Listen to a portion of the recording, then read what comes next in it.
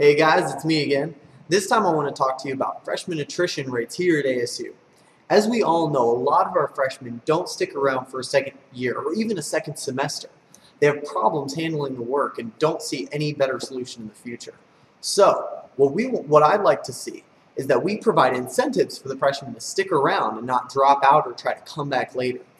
So, the plan is to create a gauge system of tuition, where for each successive semester that you are in school and successful, you get a lower tuition than you had the previous semester.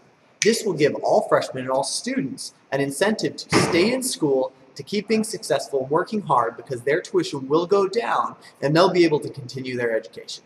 That's my solution.